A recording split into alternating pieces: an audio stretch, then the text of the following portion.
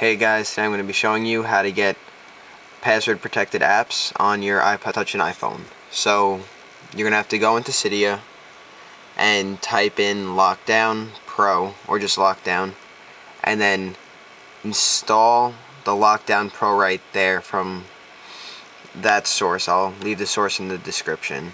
And basically what this lets you do is password protect any app that you want. So if you don't want people going to your apps or just certain apps, you can password protect them, and show you an example of what that looks like.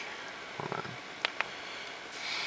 on. Okay, so now I password protected Safari, and when I hit it, you have to enter a password, and there's no way to get around this except for putting in the password, and you can make it a longer combination than 4, so it's really hard for people to guess your password.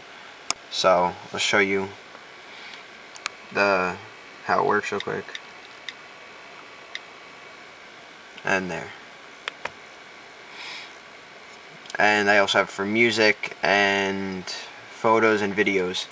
And in the settings for this app,